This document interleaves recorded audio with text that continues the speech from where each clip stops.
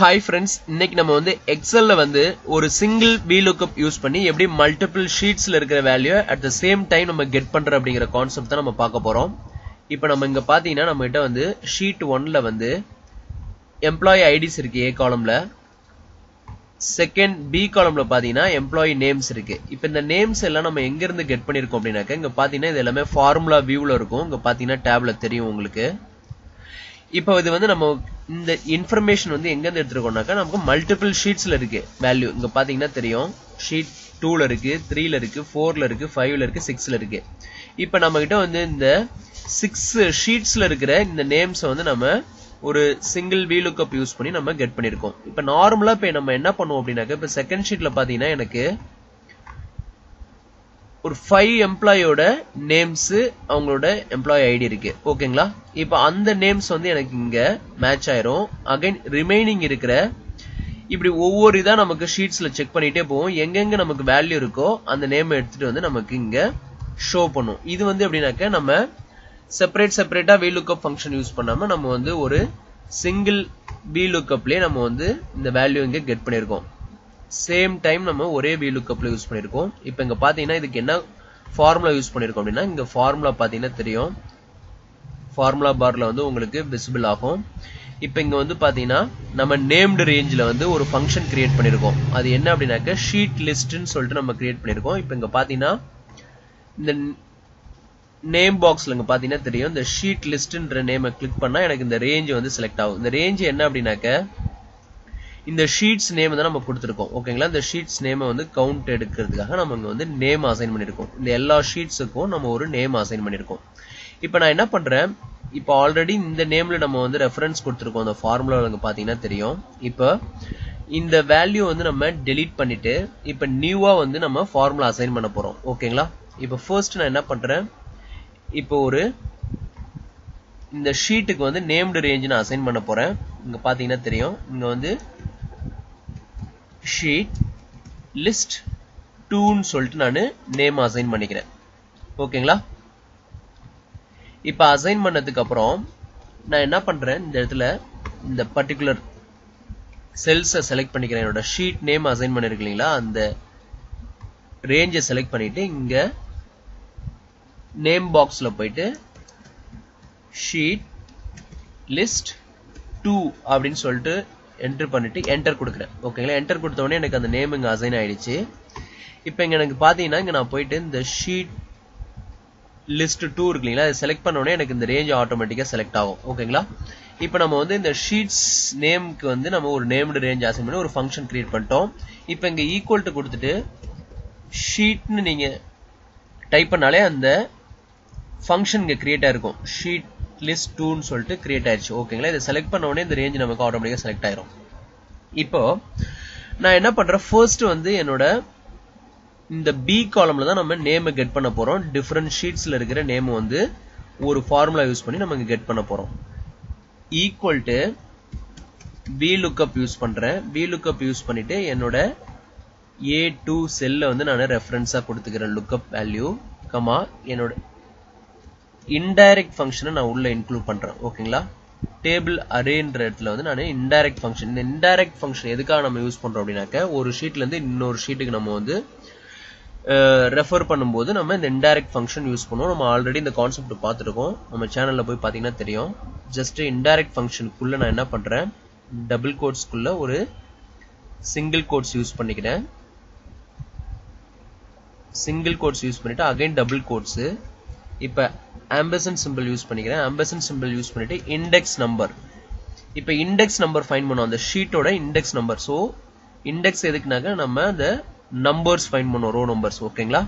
இப்ப numbers count எடுக்குதா index use பண்றோம். இப்ப இண்டெக்ஸ்க்குள்ள ஷீட் லிஸ்ட் அப்படின்னு சொல்லிட்டு ஷீட் லிஸ்ட் 2ன்னு சொல்லிட்டு நம்ம நேம்டு ரேஞ்சில் அசைன் பண்ணிருக்கோம் ஃபங்க்ஷனு. அதை செலக்ட் பண்ணிக்கிறேன். செலக்ட் பண்ணதுக்கு அப்புறம் கமா மேட்ச் ஃபங்க்ஷன் இருக்குங்களா, மேட்ச் ஃபங்க்ஷனை உள்ள கொண்டு வரேன். கொண்டு வந்துட்டு 1 கமா டபுள் ஹைஃபன் கொடுத்துக்கிறேன். கொடுத்துட்டு கவுண்ட் இஃப் ஃபங்க்ஷனை வந்து நான் உள்ள கொண்டு வரேன். ஓகேங்களா? என்னோட ஷீட் நேம்ஸ்க்கு வந்து கவுண்ட் எடுக்கணும், எத்தனை ஷீட்ஸ் இருக்குங்கிற கவுண்ட் எடுக்கணும். ஸோ count if ஃபங்க்ஷனை உள்ள கொண்டு வரேன். கொண்டு வந்துட்டு அதுக்குள்ள indirect ஃபங்க்ஷனும் நான் எடுத்துட்டு வரேன். ஓகேங்களா? indirect ஃபங்க்ஷனை உள்ள எடுத்துட்டு வந்துட்டு டபுள் கோட்ஸ் கொடுத்துட்டு அகைன் சிங்கிள் கோட்ஸ் அகைன் ஒரு டபுள் கோட்ஸ் கொடுத்துக்கிறேன். கொடுத்துட்டு ஆம்பர்சண்ட் சிம்பிள். இப்போ வந்து ஷீட் 2 அப்படின்ற ஃபங்க்ஷன் நான் உள்ள கொண்டுட்டு வரேன். ஷீட் 2 நான் செலக்ட் பண்ணதுக்கு அப்புறம் அகைன் ஆம்பர்சண்ட் சிம்பிள். இப்போ டபுள் கோட்ஸ் அகைன் ஒரு சிங்கிள் கோட்ஸ் கொடுத்துக்கிறேன். சிங்கிள் கோட்ஸ் கொடுத்த உடனே எஸ்கலமேட்ரிக் சிம்பிள் நான் கொண்டு வரேன். இப்போ வந்து இங்க வந்து நான் A1ல இருந்து B25 சொல்லிட்டு ஒரு டிஃபால்ட்டா ஒரு வேல்யூ கொடுக்குறேன். ஓகேங்களா? இப்போ நம்ம இப்போ செகண்ட் ஷீட்ல பாத்தீங்கன்னா இப்போ நம்ம எப்படி எடுக்கணும்னாக்க A1ன்ற செல்ல இருந்து B20 வரைக்கும் அசைன் பண்ணிக்கிறேன்னு வச்சுக்கோங்களேன். நமக்கு அங்க அவ்வளவுதான் இருக்கு வேல்யூ. ஸோ B20 வரைக்கும் நான் அசைன் பண்ணிக்கிறேன். அசைன் பண்ணதுக்கு அப்புறம் இந்த செல்ஸை வந்து லாக் பண்ணிக்கோங்க. F4 கொடுத்து லாக் பண்ணீங்க. அதே மாதிரி இதையும் லாக் பண்ணிக்கோங்க. லாக் பண்ணதுக்கு அப்புறம் இதை டபுள் கோட்ஸை க்ளோஸ் பண்றேன். க்ளோஸ் பண்ணிட்டு பிராக்கெட்டை க்ளோஸ் பண்றேன். க்ளோஸ் பண்ணிட்டு அகைன் A2 செல்ல வந்து நான் ரெஃபரன்ஸ் கொடுத்துக்கிறேன். கொடுத்துட்டு பிராக்கெட்டை க்ளோஸ் பண்றேன்.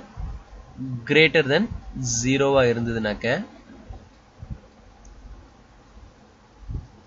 கமா அகைன் 0 அசைன் பண்றேன். அசைன் பண்ணிட்டு பிராக்கெட்டை க்ளோஸ் பண்றேன். அகைன் பிராக்கெட்டை க்ளோஸ் பண்றேன். இப்ப ஆம்பர்சண்ட் சிம்பிள் யூஸ் பண்ணிட்டு one more time double quotes single quotes எஸ்கலமேட்ரிக் simple. இப்போ வந்து A1 செல் இருக்கு இல்லைங்களா? A1ல இருந்து B20 வரைக்கும் நான் அசைன் பண்ணிக்கிறேன். ஓகேங்களா? இப்போ அசைன் பண்ணதுக்கு அப்புறம் லாக் பண்ணிக்கிறேன். லாக் பண்ணதுக்கு அப்புறம் டபுள் கோட்ஸ் கொடுத்து க்ளோஸ் பண்ணிக்கிறேன். இப்போ பிராக்கெட்டை க்ளோஸ் பண்றேன். கமா 2 கமா ஃபால்ஸ் தான் எனக்கு வேணும். ஓகேங்களா? எக்ஸாக்ட் மேட்ச் வேணும். ஸோ ஃபால்ஸ் செலக்ட் பண்ணிக்கிறேன். செலக்ட் பண்ணிட்டு இப்போ பிராக்கெட் க்ளோஸ் பண்ணிக்கிறேன். இப்போ நம்ம ஃபார்முலா எண்ட் ஆயிருச்சு. இப்போ ஃபார்முலா எண்ட் ஆன உடனே இப்போ நம்ம கண்ட்ரோல் ஷிஃப்ட் என்டர் கொடுக்கணும். நார்மல் என்டர் கொடுத்தீங்கன்னா வராது. அரே வேல்யூ நம்ம எப்பெல்லாம் உள்ள இன்க்ளூட் பண்றோமோ அப்போ வந்து கண்ட்ரோல் ஷிஃப்ட் என்டர் கொடுத்த உடனே எனக்கு இங்க பாத்தீங்கன்னா இந்த நேம் இங்க வந்துருச்சு.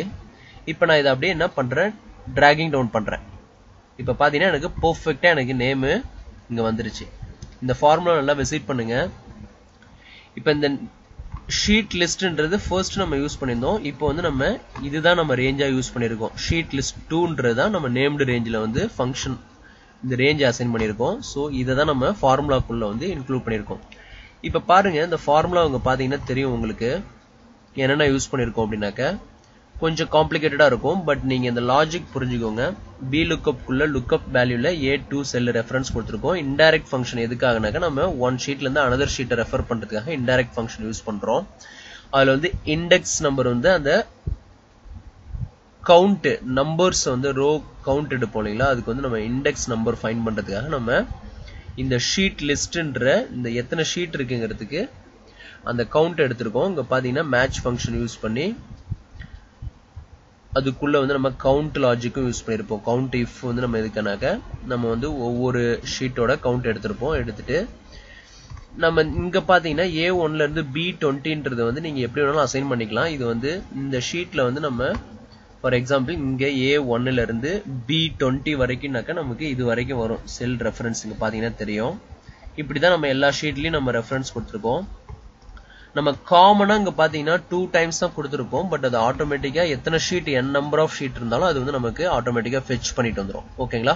இப்போ இன்கேஸ் நமக்கு தேர்ட் காலம்ல ஏதாவது வேல்யூ இருந்ததுன்னா நீங்க இங்க வந்து 2 இருக்கிற இடத்துல 3 கொடுத்தீங்கன்னா உங்களுக்கு அந்த வேல்யூ வந்து ஃபெட்ச் பண்ணிட்டு வந்து உங்களுக்கு ஷோ பண்ணும். இப்போ பாத்தீங்கன்னா இந்த ஃபார்முலா வந்து உங்களுக்கு ரொம்ப ஹெல்ப்ஃபுல்லா இருக்கும். இப்போ ஒரு பெரிய டேட்டா பேஸ்ல நீங்க வந்து மல்டிபிள் ஷீட்ஸ்ல இருந்து வேல்யூ நீங்க கெட் பண்ணணும்னு நினைக்கும் போது நீங்க ஒவ்வொரு டைமும் போயிட்டு Vlookup இண்டிவிஜுவலா நம்ம ஒவ்வொரு ஷீட்டுக்கும் வந்து நம்ம Vlookup யூஸ் பண்ணுங்கிற அவசியம் கிடையாது. ஒரே சிங்கிள் Vlookupலயே நம்ம வந்து எத்தனை ஷீட்ல இருக்கிற வேல்யூ வேணாலும் நம்மளால கெட் பண்ண முடியும். இங்க பாத்தீங்கன்னா தெரியும்.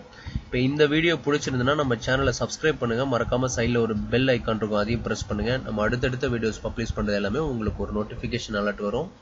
அப்டேட்டட் வீடியோஸ் நீங்க இன்ஸ்டன்டா பார்த்துக்கலாம். ஓகேங்களா? தேங்க்ஸ் ஃபார் வாட்சிங் திஸ் வீடியோ.